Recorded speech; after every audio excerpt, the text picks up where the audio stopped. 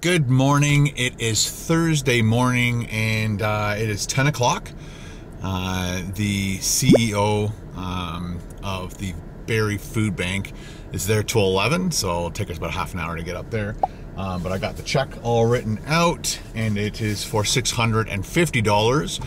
And that is going straight to the food bank. So thank you to every single person that came by the live stream last Saturday to help donate. We raised $1,200, just under $1,200, but I've rounded it up to $1,200.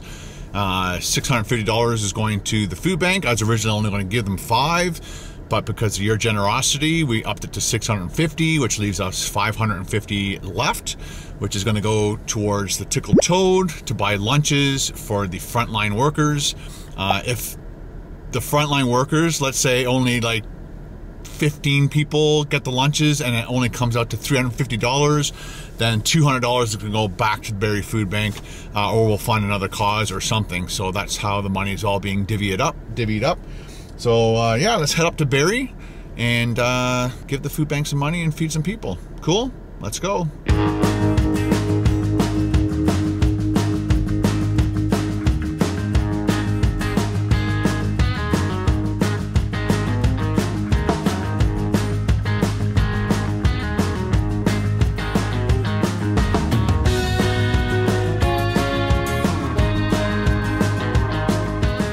Well, made it to the Barrie Food Bank. Just gonna go in there, hand the check over, take a picture, post it on the social media, and then we're out of here. Let's do it. Definitely have to put the mask on, 100%. My coffee is super hot still, which is great. I use the Yeti, and it is awesome thermos or insulated cup, and it keeps your coffee super hot. All right, let's go in there and hand the check over.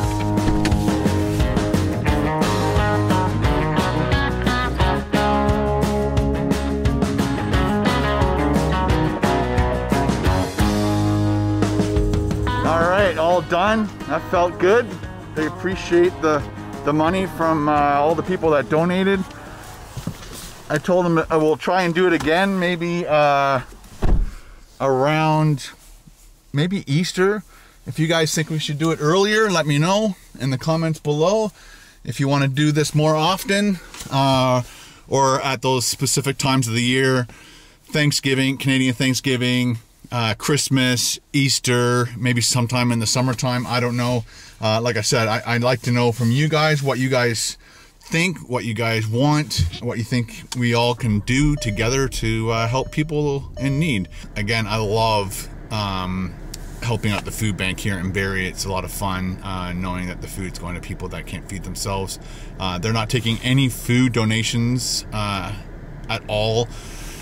They do have a lot of food in there, but they're trying to only accept money donations. So once again, if you're interested in giving Barrie Food Bank some money, the link will be in the description of this video, or you can just look it up online. The Barrie Food Bank, I think it's like barriefoodbank.org. I can't remember it off the top of my head, but I'll definitely put the link in there if you want to directly give them money.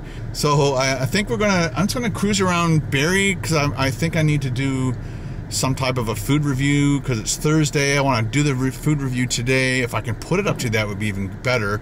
But Paul and I are going to go and do the 99 steps through the there's a valley near Paul, and they call it the 99 steps because there's 99 steps going down into a valley, and hockey players used to train there. And I'm not sure what hockey players train there, but whether local or NHL, I don't know. All right, I gotta put my seatbelt on and let's go find something to eat.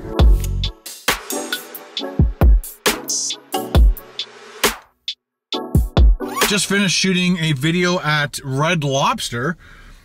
This was totally unexpected. Again, I just finished doing the food bank, and then I drove up and down Bayfield, which is one of the busiest streets in Barrie. It's just loaded with restaurants and stores, gas stations, a mall, just pretty much anything and everything you need on this one street. It's a very, very busy street. And so I went all the way to one end. I was almost did like a food truck, but they were closed.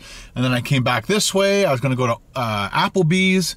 And sitting at the Applebee's parking lot, and right across the street is the Red Lobster. And so I talked to Carol before and I'm like, I don't know what I should do. Do I do an Applebee's or Red Lobster? She's like, well, you haven't been to Red Lobster in a while. And I'm like, yeah, I think I'm going to do Red Lobster. And then I looked on the menu and they had lobster tacos, and I've never had lobster tacos before, and I thought that would do really well on my channel, get a lot of views and make a lot of people hungry, which is that's my job, making people hungry. And so I went in there and she's like, we don't have it. And it's just like I did my whole opener, walked in, like the whole video is good to go until I found out they took that off the menu, which is unfortunate. Actually, it's not unfortunate in the situation that because they have a limited menu, I was forced to try other things. And on their menu, they had a brand new item. It was called the Nashville Hot Chicken Sandwich, and it was pretty good. I totally recommend that if you guys are interested.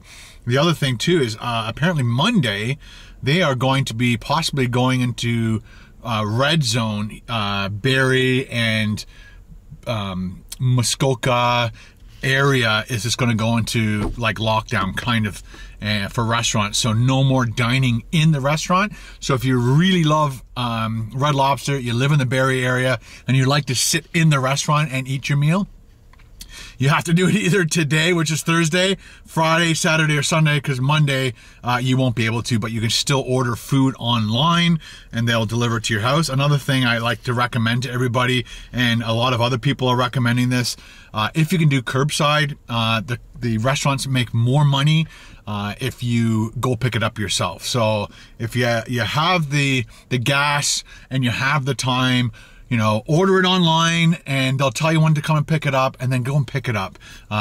You know, all these services that deliver it to you, unless they offer their own free delivery, if they have their own free delivery, use their free delivery, tip the driver heavily, and we'll keep all these businesses in check, or at least keep them surviving. Anyway, had a great meal, and again, they were a bit late giving me my food. In their mind, they were a bit late. I think she said, oh, it'll be right out. And then, like, I don't know, 10 minutes later, she came out with the bag and she's like, I'm so sorry it took longer. So we gave you a couple extra biscuits, a bottle of Coke, and vanilla bean cheesecake. And guys, if you've ever been to Red Lobster and you saw that vanilla bean cheesecake on the dessert menu and you ordered other things, the vanilla bean cheesecake is like in my head, I have a head rush right now because it was so good and decadent, and I loved every single bite of that cheesecake. So next time you're at Red Lobster, try it. And if you like cheesecake, you'll love this. It was like eating heaven. It was so good. All right, so we got to get home, get all this stuff out of the car, clean up, start uploading stuff to the computer, and then we're driving down to meet up with Paul, and we're going to be going and doing the 99 steps and trying to work off all this food I just ate, which is probably well over 2,000 calories, the amount of food I ate, for sure, over 2 grand. Yeah, so I gotta haven't eaten anything all day today, so that's my dinner. That's my food for the whole day. All right, let's go see Paul. All right, made it to the 99 steps. There's Paulo. Limited parking. Greenbelt route. Hey, Paul. Hello. Say hello. Hello. So I don't remember this being here last year. Although I think it was, well, there was definitely that sign. The Thornton Bales has always been there. Yeah, But how new is that? Well, oh, somebody's got a little beverage going. Ooh. You know, it looks pretty new. it does look new. Yeah, like the sign doesn't look like it. Someone put something on there. Yeah. Yeah, there's no. Is that actually part of this trail? No. We want to hike that today? Or maybe it is. Because it looks. It's a long trail. It'll take the rest of my life. Yeah, it'll take a long time. All right, Jeez. let's boogie.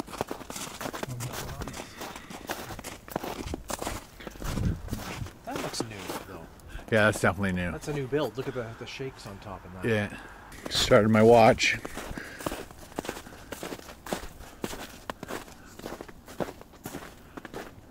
Been walking 3 hours. Just kidding. Only 40 seconds. But this is the steps. This is all new. There's no, Yeah. I've never seen this. They've added these railings. Before there was no railings. And this is the 99 steps. We've counted them. Maybe they've changed. Paul forgot his spikes. I remember my micro spikes. Paul forgot his. So we have to videotape him every time he's going downhill. Just in case we get that fall from Paul.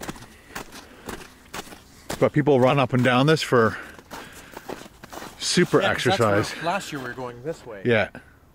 And that part was closed. This is a little bit safer on the steps with the railings. It was kind of fun without the railings.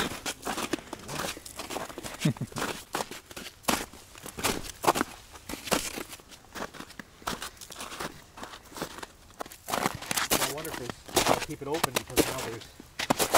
So we discovered we probably just give one to Paul. One. Oh no! Paul's got one. I've got one. It's Oh, not what? on right. What? That's supposed to be right at the very front, isn't it? What a difference There you in the grip. Oh yeah. It's like just There you go. At least you'll have one foot. Yeah, we can ski with one. Yeah.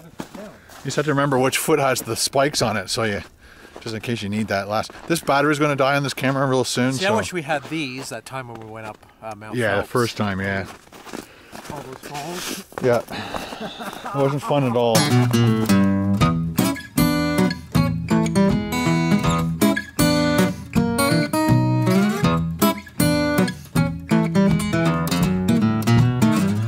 We are now 49 minutes, almost 50 minutes into our hike.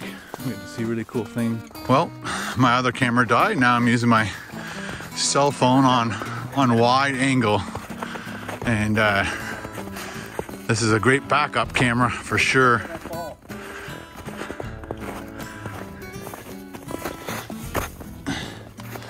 Again, splitting up our spikes was a great idea. That would have fallen quite a few times. For sure, yeah. Definitely has helped with one foot being able to grip. With the temperature that's dropped right now it's packing in. Before Right, it was yeah. slushy and slippery. Now it's like it's biting. Yeah, what he said. Yeah.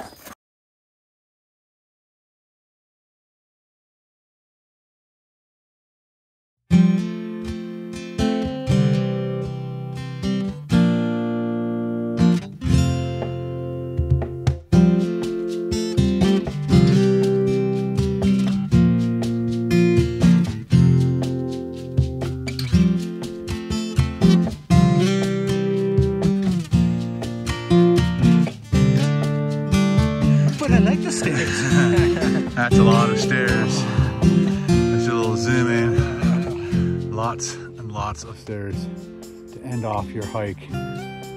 Crazy. Nobody knows the trouble I've seen.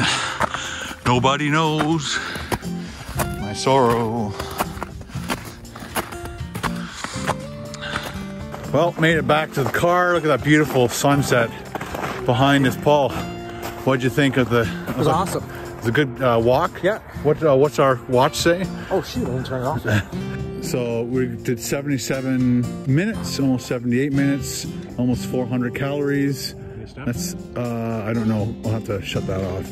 So today, So I did 10,565 steps. yeah, because you're at the Chickle Toad. I was sitting in my car most of the day, so I only did 8,300 steps, which is still a pretty good 61 flights of stairs day. Nice. and 7.41 kilometers.